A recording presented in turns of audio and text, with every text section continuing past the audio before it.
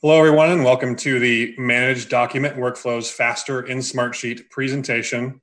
I need to say a few things our legal team makes me say before we begin. The first is there may be forward-looking information in this presentation, and if you see any trademarks or logos in this presentation, they do not necessarily constitute endorsement. So with that said, my name is Chris Matthews. I'm a senior product manager here at Smartsheet, and I spend every day thinking about how I can help you make your document workflows faster and easier and more efficient in Smartsheet. Today, I also have with me Rob Waite from American Roofing and Metal, who's going to talk a bit about how his team was able to achieve success by pulling their document management workflows into Smartsheet in as little as one day. We also have the Smartsheet team standing by to answer any questions that you may have. So first, I'd like to talk a bit about documents. So documents may mean many things to your organization. It can be a purchase order for work yet to be completed.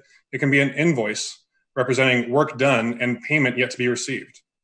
It can be a job offer, a weekly status report. It can be an agreement between two companies or two different parties. But for different people, it can mean different things.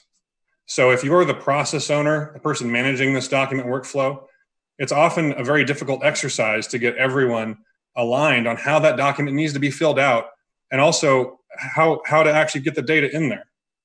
And if you're the person filling out those documents day to day, it ends up being another bureaucratic exercise and feels like another way that you just mess up in front of management. And it takes you days, sometimes hours or days to parse through all the data you need to do to get into that document. So our document management processes are becoming unmanageable as we scale, and the impact is very real. A misplaced checkbox or an errant copy and paste or a brittle solution ends up kicking off new work that didn't need to happen.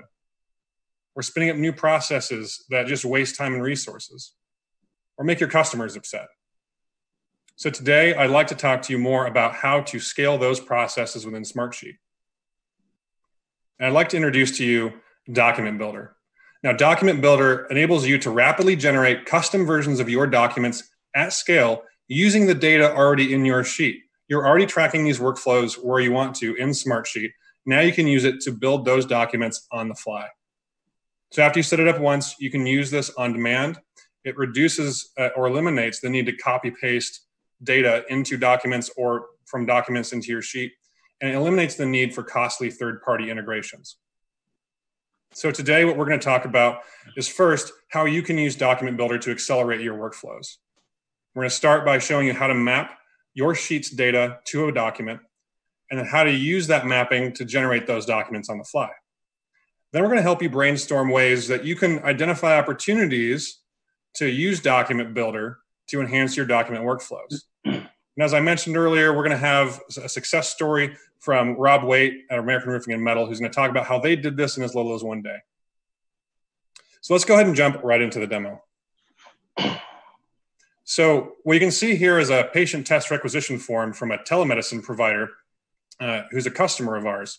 Now, they had a very manual and error-prone document process where they would collect patient data using this form and then transcribe that into Smartsheet.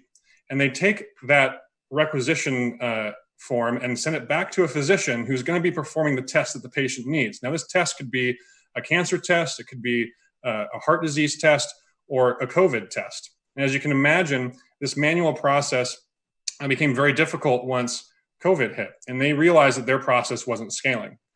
So we have this sheet here that represents a bit about how they tracked these requisitions when they came in, and it contains both the patient details, the test details, and the physician details. And we said, well, hey, why don't you optimize this a bit? You don't need to use a document to collect this data. You can use something as simple as a Smartsheet form. So we recommended they build a form similar to this. And if you're unfamiliar with Smartsheet forms, they are a quick way for you to collect data at scale. And so I have Kelly, and she's going to submit her details here. And that in real time, it's going to update into our Smartsheet sheet. And now that new requisition is a new row here on the sheet. And at this point, this customer needs to connect them to the physician to perform the test that they need. And so we're going to assign a manager internally, in this case me, to send out more details for the physician. So when I click on this checkbox, What this is going to do is kick off some Smartsheet automation that requests that I connect our patient to the physician. And now in Notification Center, I'll have an update request that comes in, and it shows me all of the details about this requisition. And now I simply need to add details about the physician. So I'll just put some fake data in here. So the doctor, and we'll add a fake phone number in here as well. And we'll submit this. And this is going to update my sheet in real time. And you'll see this come in, highlighted in blue. This data is now in the sheet. And I've got a flag that gets flipped that checks to see if all of the data that I need to fill out this form has been collected. And this is where Document Builder comes in. So by clicking on the row menu on this row, I now have a new option called Generate Documents. When I click on this, it's going to put me into Document Builder, and it's going to start me with a blank canvas.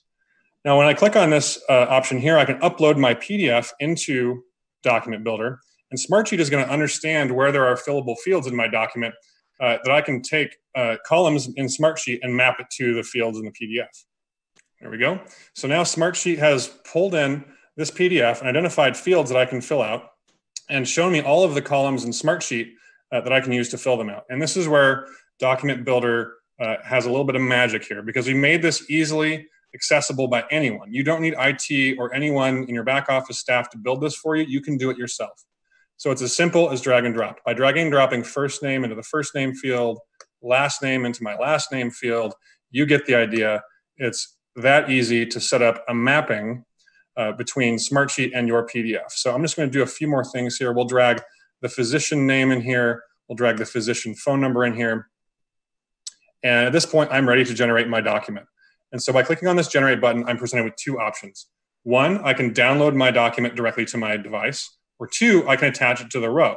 Now, attaching it to the row gives me an option to keep that document as a record on that requisition. So I'm going to do that now, because I want this to be auditable later on down the line. And as you can see, in just a couple of seconds, this has generated the document. And when I return to the sheet, you notice that it asks me to save my changes before leaving.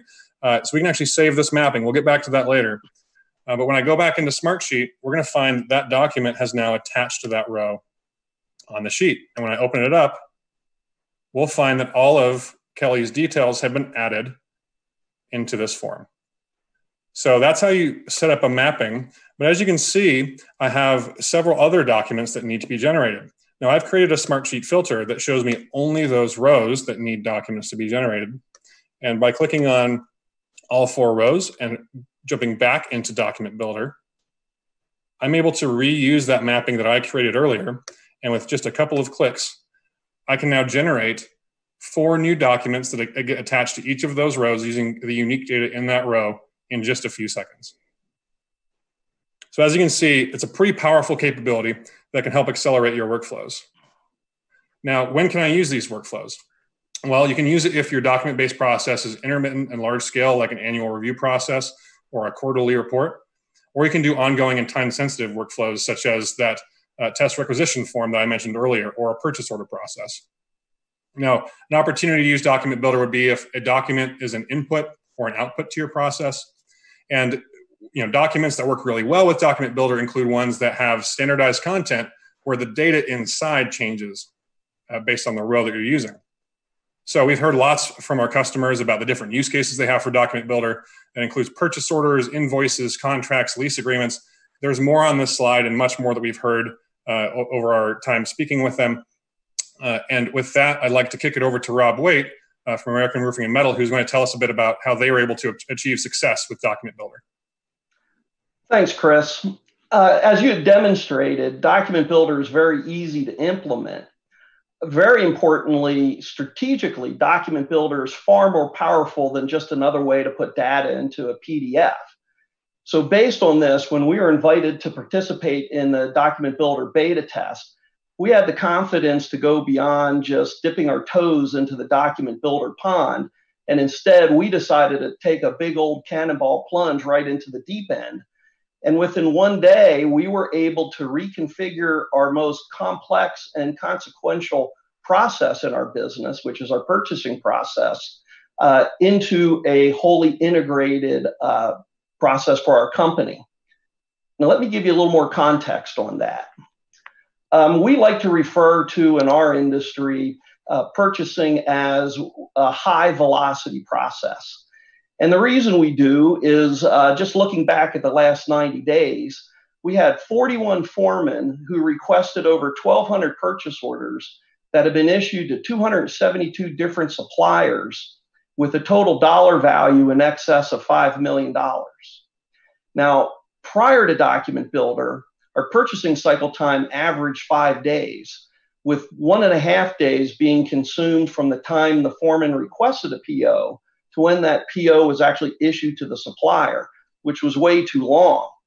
Additionally, other issues that we had been struggling with included an unacceptably high error rate due to poor communication caused by our prior non-integrated document management, as well as not having time to properly reconcile 100% of our purchase orders. So as we examine this process more deeply, we could see that the missing link was really an automated document management tool that could enable us to eliminate the complexities of having to use multiple non-integrated systems. So Document Builder then became a linchpin that we had needed to create a much more efficient and effective purchasing process. Now, for me, the telltale sign we'd achieved significant improvement was that our people began to talk about supplier response times in hours and minutes instead of days. Just as importantly, they were no longer talking about dealing with inaccuracies and errors. So let's take a look at what the complete solution had provided for us. Document Builder as a linchpin capability to a wholly integrated, transparent purchasing process led to an immediate reduction in our purchasing cycle time of 20%.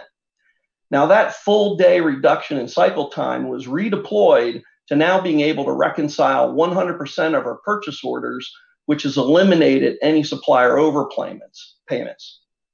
Additionally, with a fully transparent process, our suppliers' attention to detail and understanding of needs has greatly improved. And all of this was really made possible by a simple tool called Document Builder that enabled us to create a fully integrated and transparent purchasing process.